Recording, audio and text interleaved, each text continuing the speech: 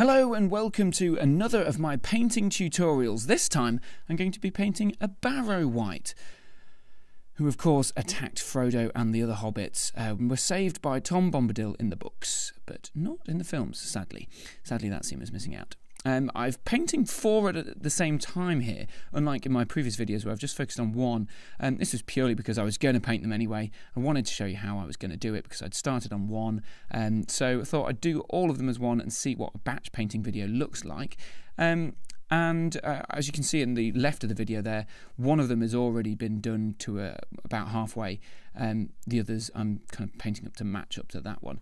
So I'm starting with a Fenris grey base coat on all of the kind of ethereal bits, the cloak bits, the face, the hair, the hands, basically the majority of the model. I do love the Fenris grey colour, so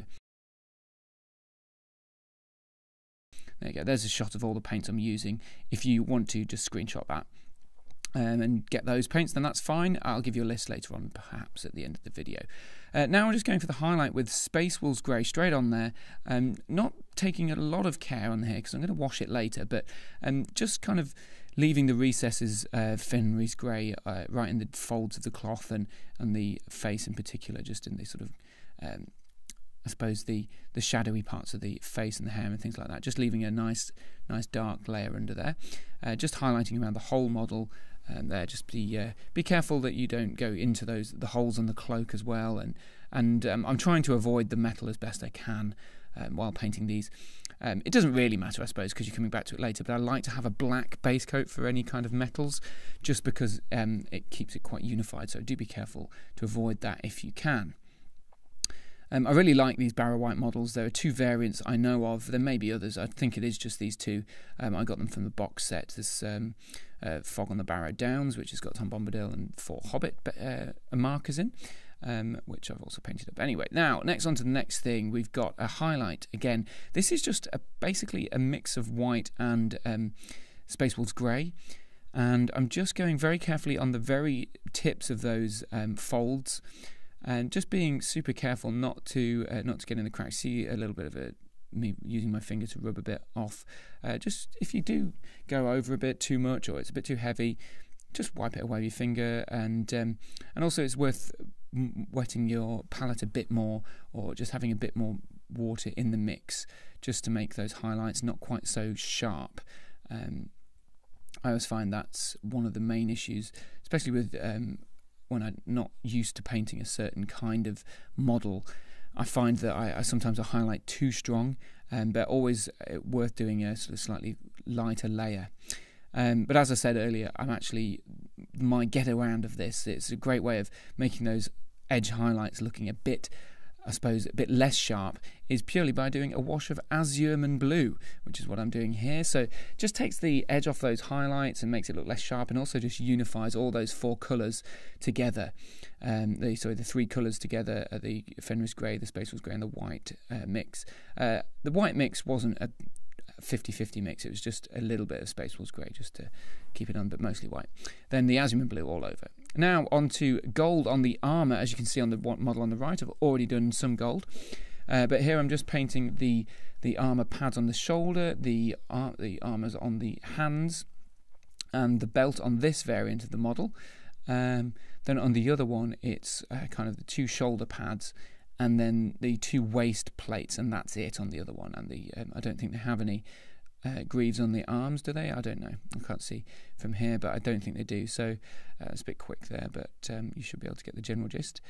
There we go. Yes, and then we're almost onto the final bits now, because it's actually a very easy model to paint, I find.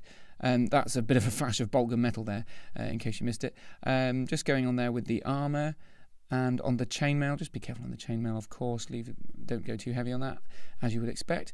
And reverse on the reverse side of it as well.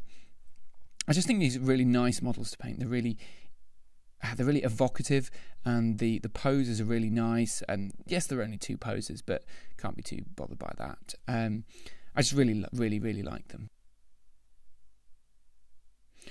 So now onto a Reichland Flesh Shade wash on all of the golden bits.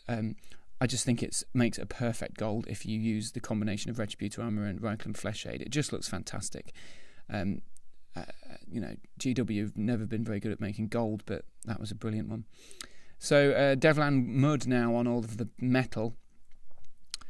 Just very simple wash there. And then I think we're going to go back to the highlights again. Yeah, so we're just very carefully painting the eyes and highlighting the very extreme highlights on the thing. Now, very carefully, not a lot, as you can see here, because obviously that highlight's already there, been covered by the blue, but we just want to add a bit more sharpen it slightly. So hopefully that comes out nicely, and I think it's looking pretty good so far, as you can see. I hope you think so as well. I like the style of these models, and I love the sharp white on the edges there, just to kind of make it feel like a bit more evil. I think it has a really sharp white. Highlighting with a bit of chainmail on all of the chainmail armour. You can one variant of the Barrow Wight's got those square bits of armour, which I love. I think they're really easy to make into bright silver. You just got the dark Bolgan metal underneath, and then a chainmail on top after the wash. And as you can see there as well, the sharp armour as well just looks great with a bit of a highlight. Then I'm going on to the bases, almost done, but models just don't look finished without a nice base coat. So paint scorched brown on all of the bases, and then I did a mix of scorched brown and Codex grey to dry brush the sand on the bases. I don't know why, I just decided I wanted it to look grey and kind of a bit drab, so I've done that, and then I'm putting a bit of PVA glue on there. Very simple, and then a bit of static grass. I've heard a lot of people talking about static grass applicators, but using a bit of dead grass, I just dab it on, and it never seemed to look too bad for me. And then I did a little bit of lighter grass as well. And there you go. That is 4 Barrow Wights for a Lord of the Rings strategy battle game. Hope you enjoyed the mini tutorial. And just tell me what you think of the style of this video. There you go, a shot there with all of the barrows on the Barrow Wights with the hobbits that they've paralysed. Thanks for watching. If you want to check out some of my other videos, I've got a Tom Bombadil painting guide, which is from the same box set as these Barrow Wights, and also I've been painting an Ent and some Riders of Rohan, so keep an eye out on the channel or just subscribe. Thanks for watching.